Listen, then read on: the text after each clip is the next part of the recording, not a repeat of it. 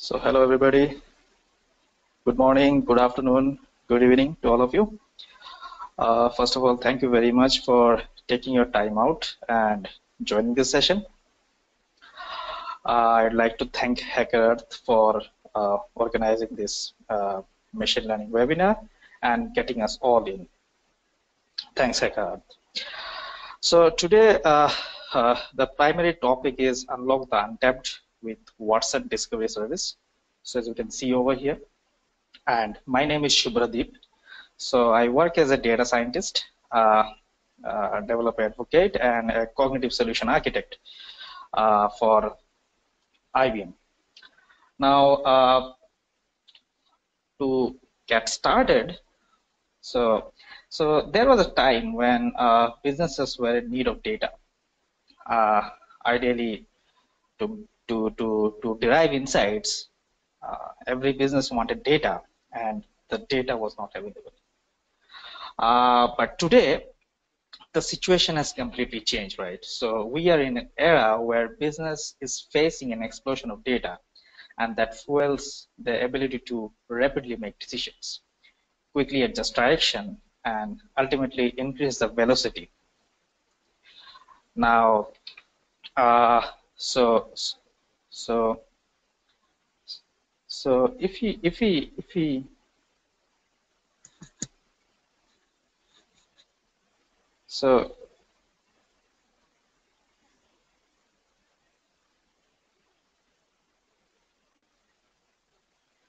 So I think someone has mentioned that the audio is not clear, so I'm getting it clarified with the organizers.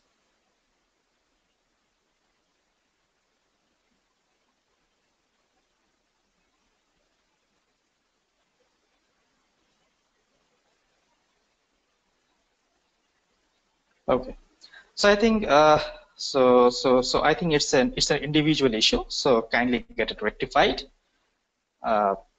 Okay, so let's get started. So as I was saying, that there was one point of time where businesses wanted to derive insights, but there was no appropriate data available.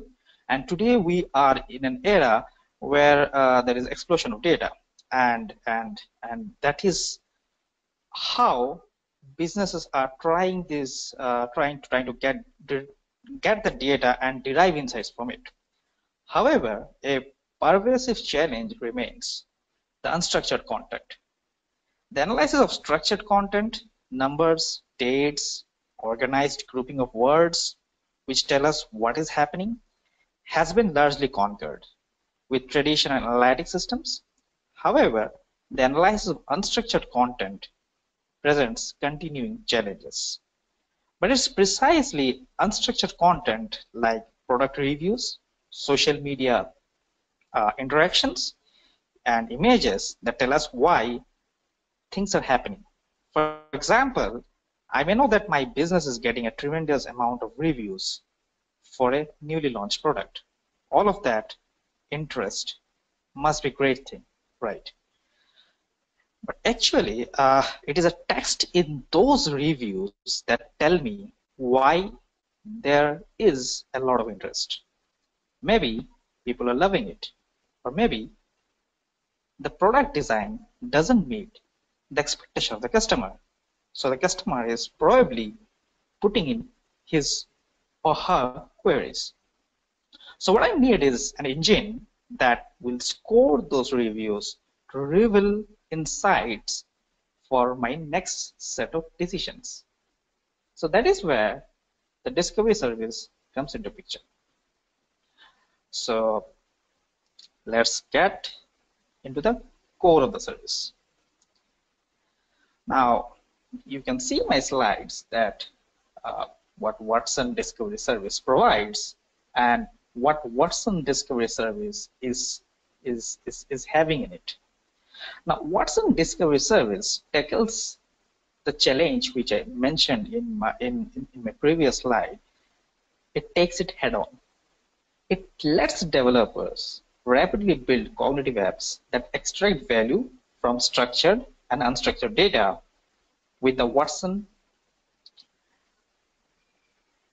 algorithms which lie behind. Now the developers actually need to spend less time cleaning up the data and also in acquiring the data, and they can spend the time focused on analyzing and deep exploring it. Now the discovery service actually allow easy ingest and it can normalize enormous amount of unstructured, both proprietary and publicly publicly available content. Even if you have little or no systems engineering or probably machine learning skills, still this service can be consumed by you, and you can perhaps start delivering insights which probably would have taken months for a machine learning expert to build a system and then deliver it.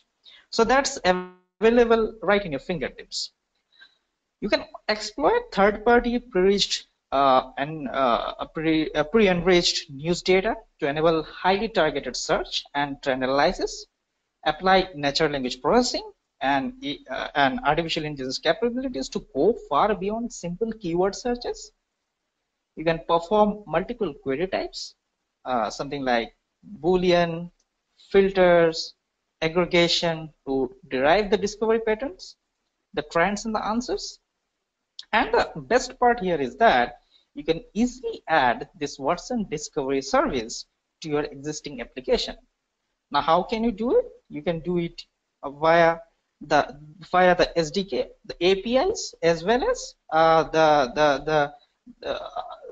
going into the Bluemix platform. You just provision the service, which anyway I'll show it to you.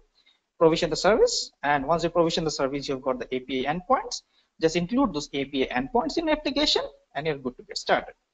But what is the cream of the service, right?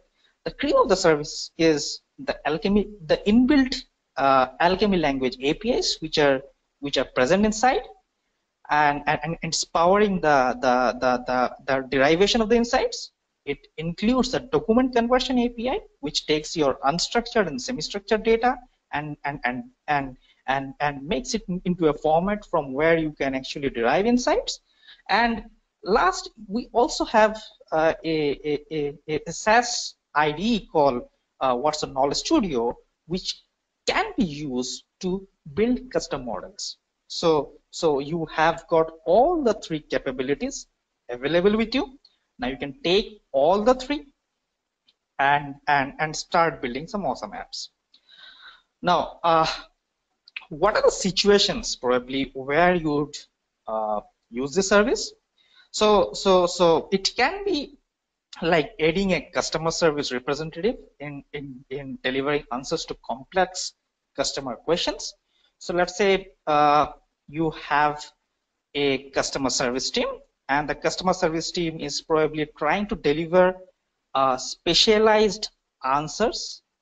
And now if those specialized answers is not made available to him at his fingertips, it would be very hard for him, or the time required to go derive the answers and come back would be too long. So that particular part can be easily automated for a customer service representative. It can help the researchers understand insights from vast number of research documents, industry journals, and news content. So as a researcher, an individual has to remain on top of his content. But as you know, with data explosion, it is pretty hard for an individual to grasp everything. So if you have got your content, which is probably in the form of journals and allied things, and you have got a service which actually ingests the live news and allied data, then you can amalgate them and use the discovery service to derive insights from it. So that helps a researcher to stay on the top of his research. The other thing which one can do is that it can actually combine with the Watson conversation service, which is primarily used for building chatbots. So you can actually create a chatbot, and Watson Discovery Service can sit behind and power the chatbot with this particular thing. You can convert your so getting back, you in the ingestion section, you can see you can convert and enrich your document, and you can clean and normalize your document. I'll go and talk detail about what is enriching, what is normalization as I go into the service. The third bigger part is storage. So it allows you to store your own content privately into the cloud. Query. Now this is the important part, because why am I storing the data? I'm primarily storing the data so that I can query it and I can derive insights from it. So that is so you can build your own query model. You can write your own queries and derive the insights. Last is obviously you need some actionable insights. So as I was talking about in my previous slide,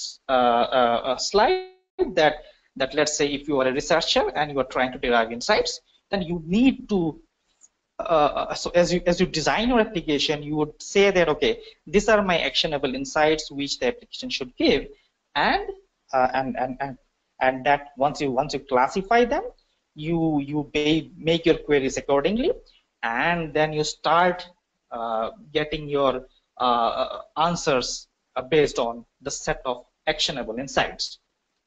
So this is basically what lies I mean, what lies in the pipeline of this whole discovery service. So you push in your data, you define the enrichment or normalize the data, which again some part is already predefined and some part is already taken care of. So not many things needs to be done by you. Then there is a storage section where you can store your documents, you can query them, and you see the results. Okay, so so this brings us to to the exploration part of the service. So if you are with me till here, then you can see over here is that I've shown you an image like how the service would look when you provision it. But let me just go back and talk about it in a bit more detail. So I will pause my presentation here and go to my screen. So you can see over here that so I think there is a bit of delay in transition. Now it is on. Okay, so this is practically how your application should look like in Bluemix cloud platform. So in this you have got all your applications. I have got quite a pretty long list of applications, and then you have got all your services. So similarly, once you create a service, it will be listed out here. So if you created a discovery service, it will be listed something like here. Okay. So where do we find this discovery service? So if I go to catalog, let me just go to the catalog and show it to you.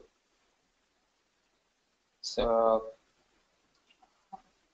this is the whole. I hope, yeah. So there is a minor delay in the transition. So if you see, this is the Bluemix catalog, and in the Bluemix catalog, if you come on your left hand side, if you will see that there is a section called services. In that there is Watson. Okay, so click on Watson. You whole set of Watson services. So in that, what we want to focus today is discovery. So once you go and click on discovery, you would precisely see that the discovery service is shown to you, something like the screen which I have shown here in my presentation. Okay. There is again there is a minor delay in transition. So okay. So your service would be looking something like this, and once you go inside the service, so you can actually, I'll just go back. Hold on, there is a bit of delay. Okay. Okay. Right. So this is how your service would look, and you would see that this is something which I have actually put on my slide, and this will have the discovery tooling, intended use, how it works, and everything listed over here. And then if you see over here, there is something called developer resources. In that, there is documentation, demo. So if you want to see the demos, see the documentation, you can go and click on them. Then there is something called service credentials. Once you provision service, you'll see this. So I will not click on the service credentials primarily because that will show my credentials. And then let's say you have created an application and you have connected your application to the service, then you can actually see that your application is listed over here. So this is basically the thing. Okay. So I just go back and so yeah. So once you click on the service, it will give you an option to create the service. So you can go ahead and create it. So once you create it, you will get this particular screen, and in this particular screen, and in this particular screen, you have got something as launch tool. So once you click on this launch tool, you will get an area like this. Now, what is this, right? So let me just go and talk about it. Okay. Now, if you are seeing over here, then there are actually 4 blocks, right? The first block is created data collection. This is precisely where you go and create your own private repositories. And then there is something which is called pre-enriched data. What's the news? So just to give you a brief about what Watson Discovery News is. So Watson Discovery News is a public data set that has been pre-enriched with cognitive insights. And who has enriched it? It has been pre-enriched by the Watson team, and is also included as you were saying, also included as part of this repository. You can use this public unstructured data set to query for insights that you can integrate into your application. So Watson Discovery News is a data set of primarily English language news sources that is updated continuously with approximately 3 lakh news articles and blogs added every day from around 10 lakh sources. So this is precisely so if you want to find something in real time, this is your repository or your collection, I would say, to go ahead and search. So as you're saying, everything is named here as a collection. So Watson News is a collection which is pre-enriched. So you can go ahead, you can see the configurations, and you can start querying it. Similarly, what I have done is that I have created 2 more repositories. One is for depression, one is for diabetes. Let me just go inside one of them. Okay. Now, the key thing here is that you can see that yeah. So as the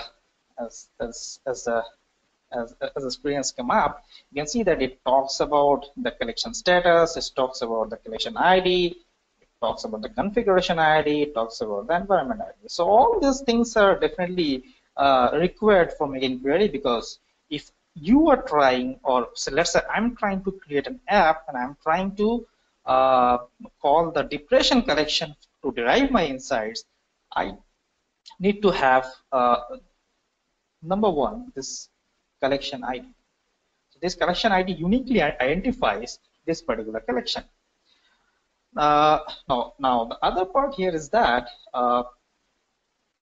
this particular section, right? In this particular section, you can actually see that on your right hand side, it says about add data to this collection. Now, what is add data rules collection? So let's say you've got PDFs, you've got HTMLs, you've got Word documents. All you can do is drag and drop over here. Now, just to keep you all informed, it is not that you have to drag and drop and push all your documents one by one. There's a data crawler available. Again, I'm going to talk about it in some time, but let me just talk about something more interesting. So if you come over in the screen, and if you are seeing a screen in your left hand side, you'll see that there is something called configuration, and this is something which I've created, which is like a new configuration. So there will be a default configuration available for each collection. Now all you need to do is that you need to go ahead and create your own configuration if you feel that that is your need. Now, how do you understand it is your need, or you don't need it? Now, what is inside that? So first and foremost thing, it has got three sections, right? One part is, okay, I think that transition has happened. Yeah. So the first part is convert, the second part is enrich, and the third part is normalize. So now, if you are planning to convert your PDF to JSON and apply things, you can see on my screen I've taken a PDF and I converted it into a particular format. So then this is the section that you go ahead and do it. Now there is something called enrich. So one key thing that you need to know over here is that your you already have default enrichment, which is done by the service itself. But let's say you want to go ahead and change your thing, then you actually have got several things which you can use to enrich it. So what are these particular things? So there is entity extraction, keyword extraction, taxonomy classification, concept insights, relation extraction, and sentiment analysis, and there is something called emotion analysis as well. So you can actually further augment your documents by adding enrichment to the other fields. So basically, the text field of your ingested document will already be enriched, but if you want to go ahead and enrich other fields as well, then this is the way to go ahead and do it. Similarly, if you see over here, there's something called normalize. So what is normalize, right? So this is basically the last step of your configuration. So in the last step of configuration, what you do is that in this particular section, you can actually move, merge, copy, and remove fields. You have got empty fields. If you have got some empty fields in your document, you can actually delete them and make your document more relevant when it gets processed. So practically that is the use of normalize. So you use basically these three tabs to create your configuration. Once you have done your configuration, there is an apply and save button which is below. You just click that, apply and save, and once you do it, you are done. Your configuration is done. So now what? So once your configuration is done, you are back to the same page. Now what has to be done, right? So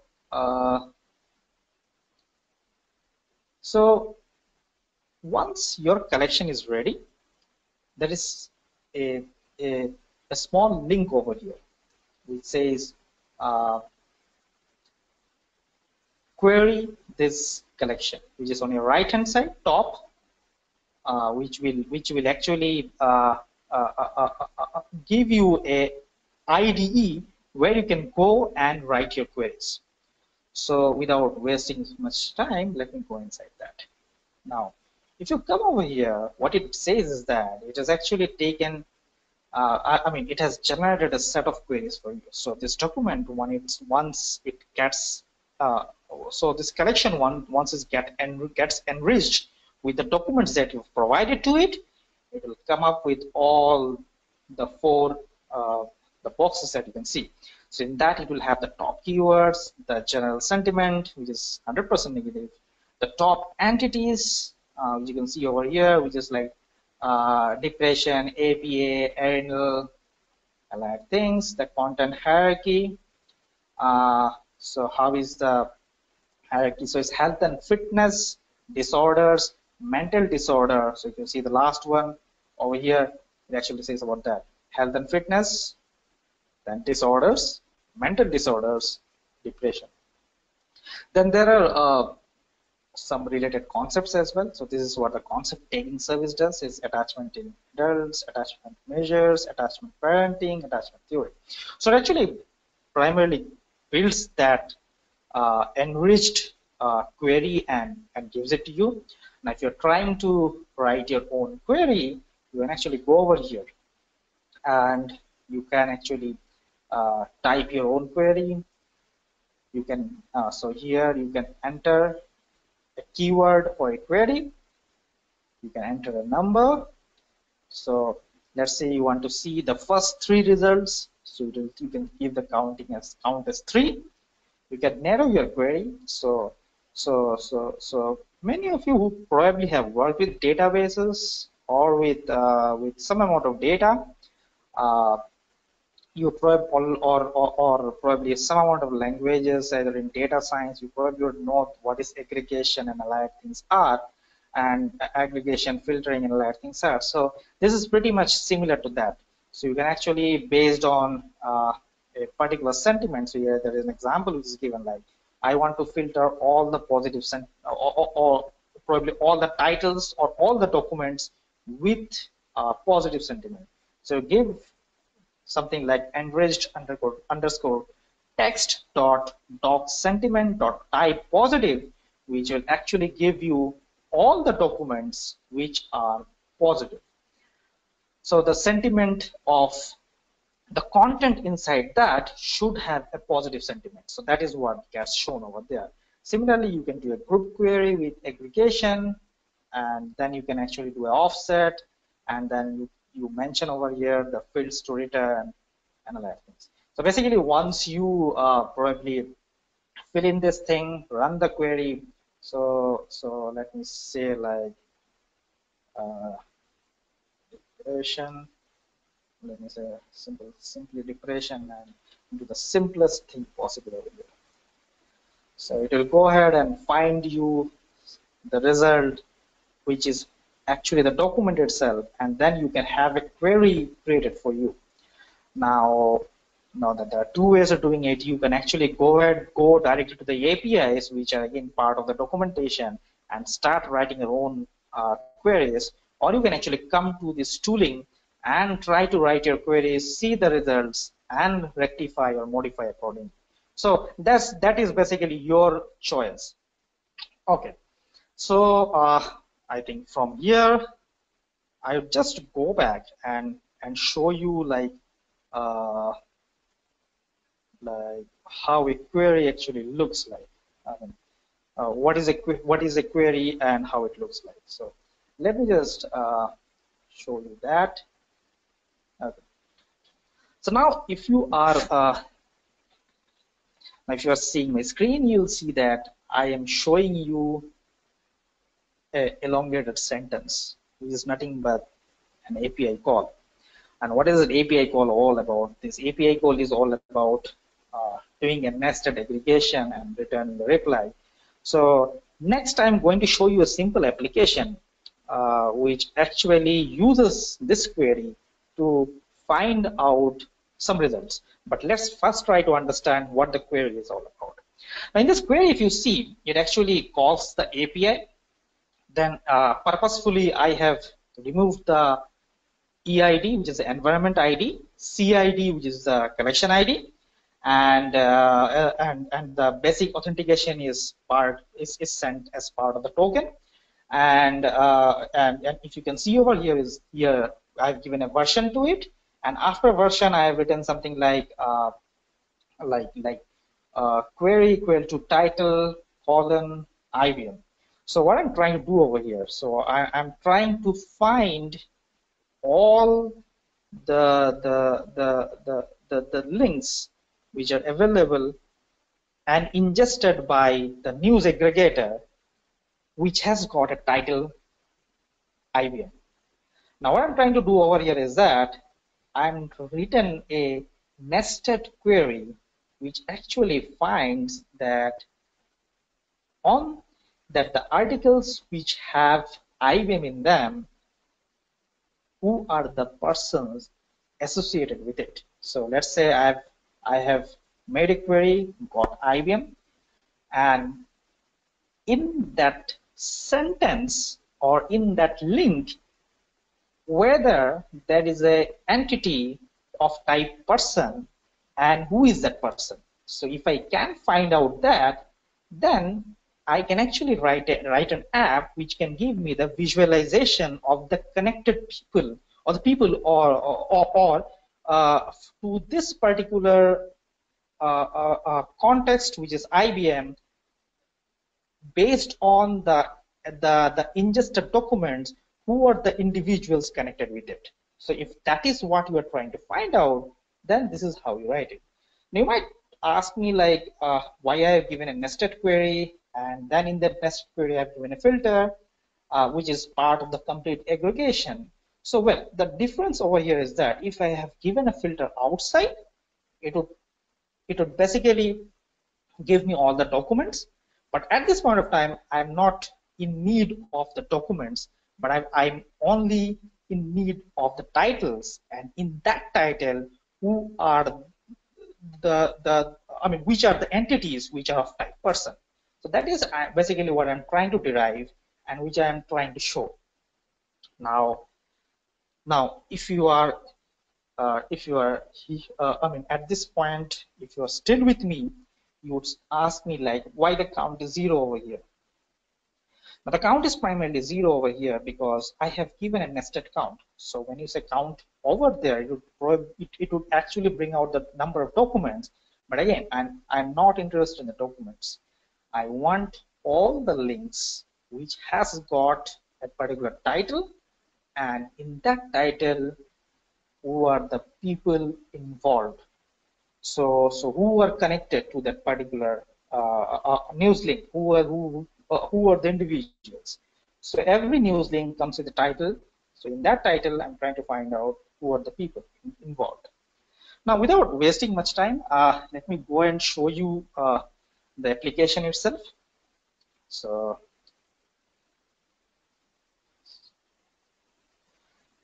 if you can see over here, the query that I was talking about.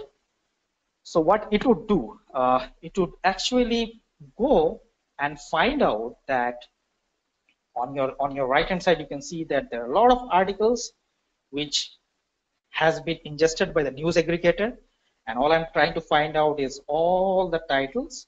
In those titles, who are the individuals mentioned over here? So if you can see over here, IBM has been linked with a lot of people: Watson, Eaton, Trump, Generomity, Einstein, Karan Bajwa, and a lot of news have gone inside, which has been ingested there. And if you can search Watson and Einstein, you would probably see some more news. But let me just click on Watson and try to see whether there is something, whether it can actually find out some more stuffs. Interestingly, yes. So you can see over here, when I actually clicked on Watson, it actually did a recursive call to my query. And now with the keyword Watson, I'm trying to find out in a similar way who are the which are the entities or who is involved. Who, so my meaning over here is that of the type entity person. So if I'm trying to find out the person, I find it out over here. So this is how it does. So similarly, if I click on this thing and Einstein, so you can see over here that based on the title Einstein, there are a lot of other articles which are available. In that, these are the individuals it was able to find out. Now, so this particular application which you can see right over here in front of you. This has been written in Python, and it actually calls the Watson APIs.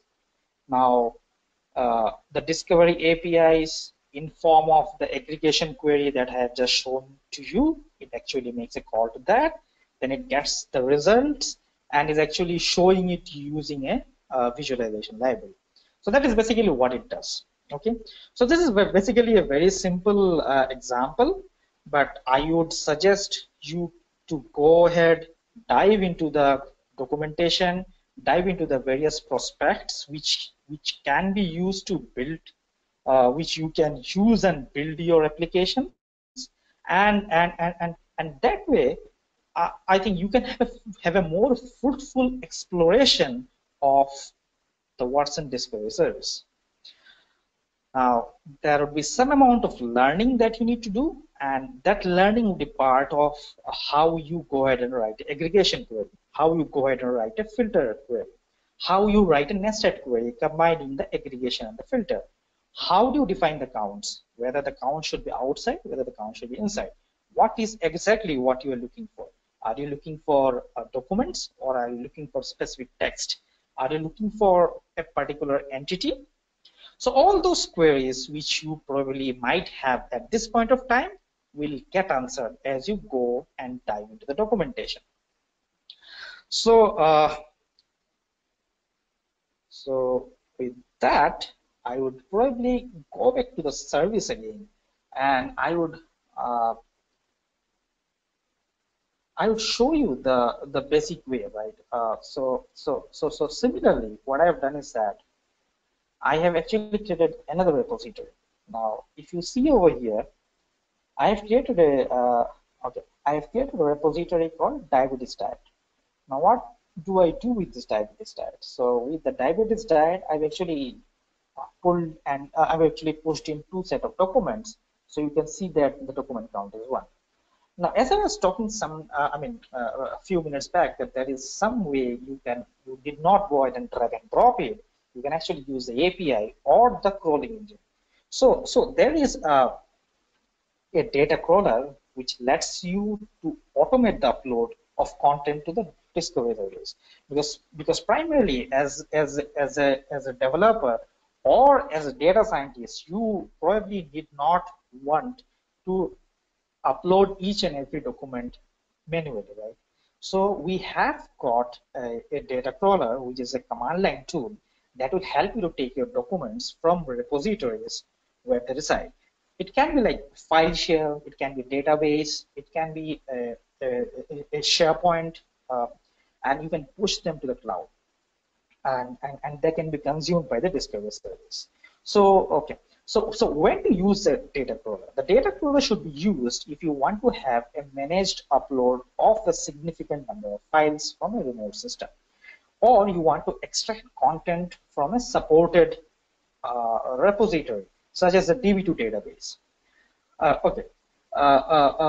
So basically, how to use the data crawler? So there are a couple of steps. So configure the discovery service, download and install the data crawler. Again, the data crawler is available in the primary landing page itself of discovery. You can go ahead and download it. Once you download and installed it, connect the data crawler to your content and configure the data crawler to connect to the discovery service. And once you do that, so your data crawler is connected to your content, and the data crawler is connected to a discovery service. So it sits in between, and it takes the data from your repository and pushes it into the discovery service. So that is practically how it goes ahead and fulfills the purpose. And you did not go ahead and upload your data manually, right? Okay, so I believe in context of discovery service, I think so I think we are probably talking it for the first time in a webinar from India, and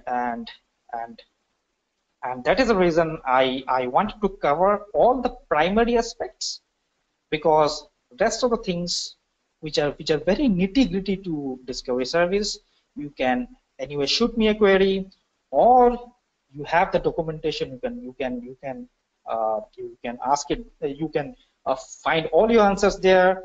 Then there is a support service available. You can shoot them a query where somebody specialized with the discovery service will answer your queries. Now, with that, I would actually go to the last part of my today's session, is questions. I will take a few questions and then probably, okay. Okay.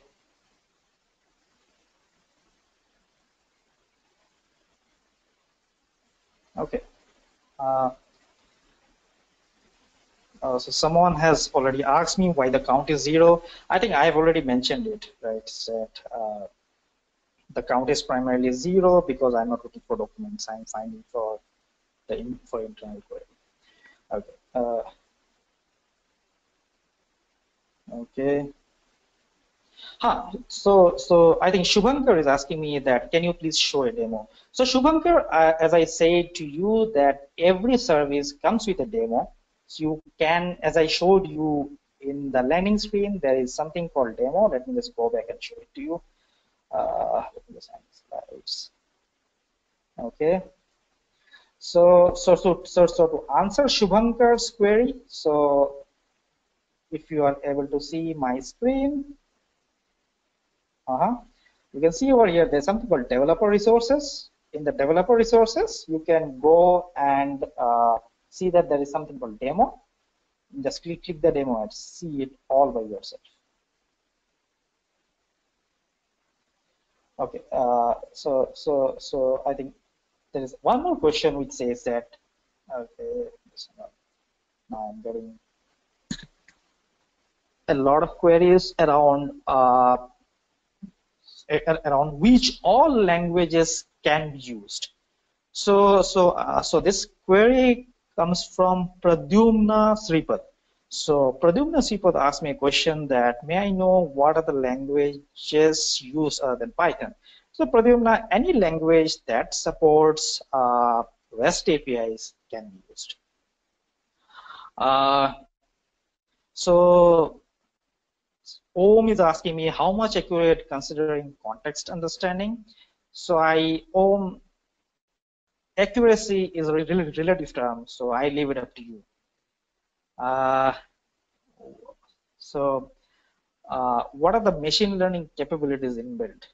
That is what Rahul is asking me. So I would say, Rahul, see, a service which can take your unstructured data and can convert it into a format which is readable by a machine, and from where you can derive insights, is basically, and based on your data, it keeps on increasing its accuracy of understanding and replying. So basically, a lot of the capabilities in and around AI and machine learning is present in it. Due to proprietary reasons, I may not be able to tell you the exact algorithms and other things. So somebody is asking me, like, how does the unstructured data gets created actually? So Asim Narayan Pandey. So basically, Asim, if you are writing a research paper, you would probably type it in your Word doc, and then you would probably put it into a PDF format, or as you send it. So as you write down in probably a research paper, it is in a particular format. So, but if you do a plain search on top of it, you will not get all your answers. The contextual answers would probably come from a service which is something like Discovery. So basically, we, the human being, and at some point of time, even the machines, create unstructured data. Okay. Now, so somebody is asking me, can I use IBM Watson in my sentiment analysis project? So Shankar Jha is asking me this question. So Shankar, please go ahead and use it. I mean, you can definitely use it. Okay. So Sudhanshu Pandey is asking me, sir, for a novice, could you suggest few resources for mastering the basics of machine learning? I think this is a bit of out of context over here, Sudhanshu. Basically, all you need to do is you have got various search engines. You need to go and search into it. Other than that, if you see the services that we have, that don't need actually a very deep specialization in machine learning. So you can use them as it is.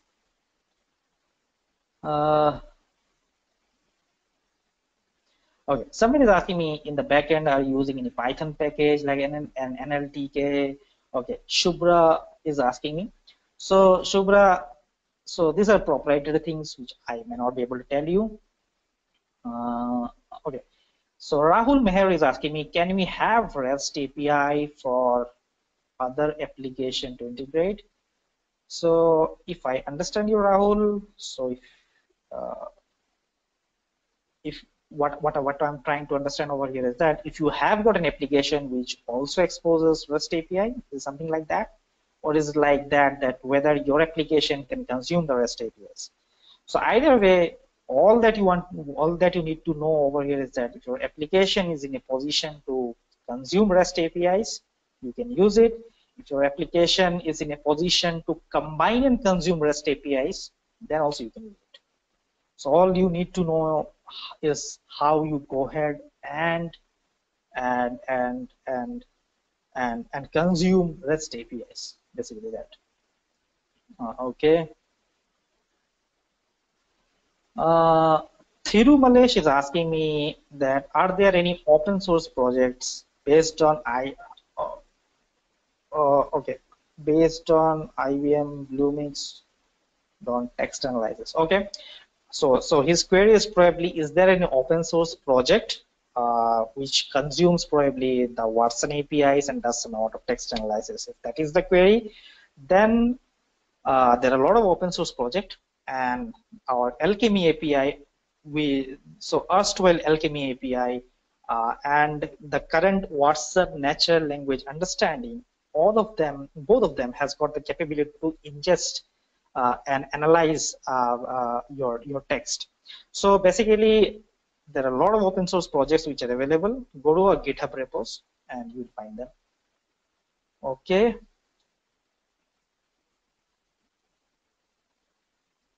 Okay.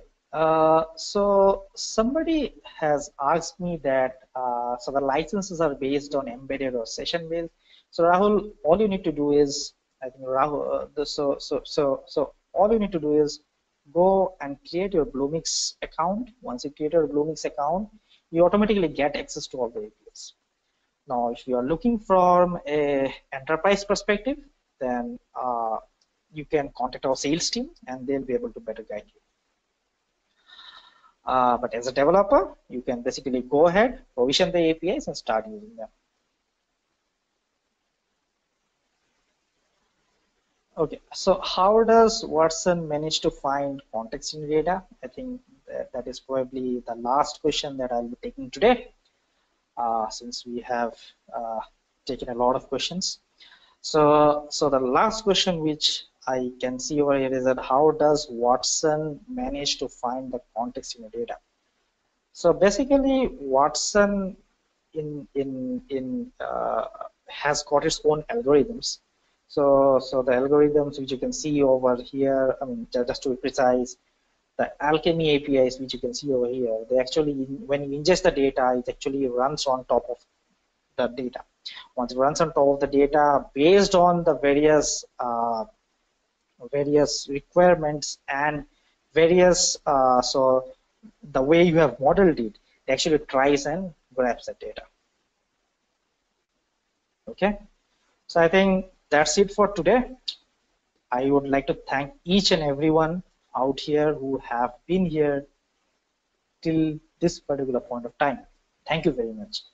And last but not the least, I'd like to thank Hackerearth for bringing us all together and making this session an awesome one. Thank you, Hackerearth.